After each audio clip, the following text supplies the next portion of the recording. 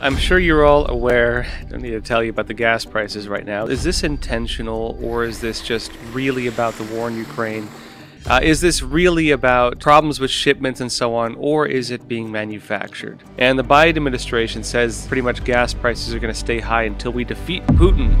And at the same time, they're not doing the basic things that would be needed, the Biden administration, the basic things that would be needed to restore gas to where it was under Trump. Also, there's large-scale protests in Panama. If that gets shut down, that means global shipping takes another major blow. But also, kind of ground zero for mass illegal immigration to the U.S.